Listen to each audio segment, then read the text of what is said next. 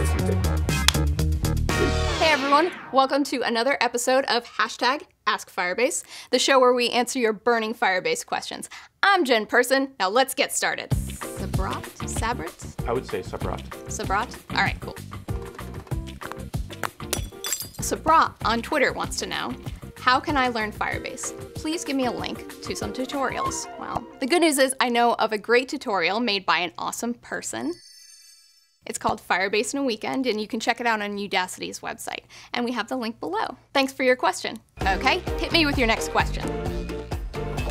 Magnus on Twitter wants to know, is there a way to listen to a specific ref and storage with Cloud Functions for Firebase?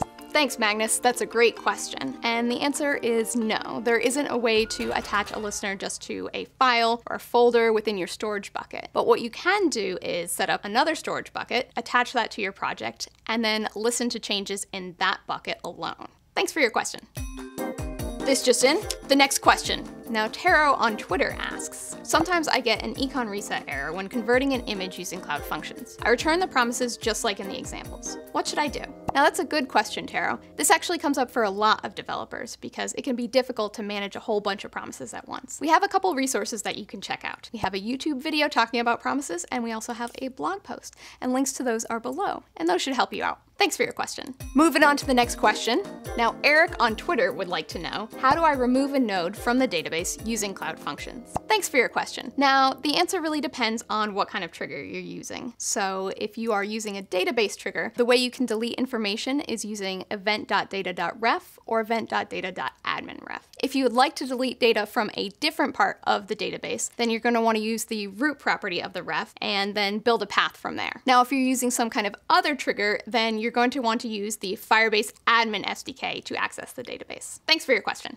Another question. This next question comes to us from YouTube, and it says, instead of using a database trigger to sanitize incoming data, why not use an HTTP trigger to handle and write the sanitized data? Now, the answer is there are pros and cons to both methods. Let's take a look at HTTP triggers. If you're already using an HTTP client library that you're familiar with, then it may make sense just to stick with HTTP triggers. Now, a disadvantage of using HTTP triggers in this way is that it's difficult to handle retries. So if that connection gets cut off, you really don't know what information has been committed and you don't know if you need to retry again. An advantage of using database triggers is connection management is taken care of. You only have to write once and you can be confident that it will sync when the connection is good. Thank you for your question.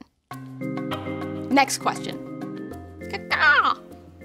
Silvio on Twitter asks, how can I get the full URL of an HTTP request in a Cloud Function trigger? An HTTP trigger contains a request object and a response object. The request object contains the properties of the request that was made by the client.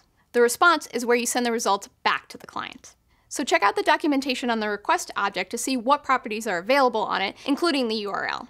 And of course, the link is below. Thanks for your question. Well, that's all we have time for today. Thank you so much for submitting your questions. And if you would like to see maybe your questions answered here, then go ahead and submit them with the #AskFirebase, and I will see you here next time.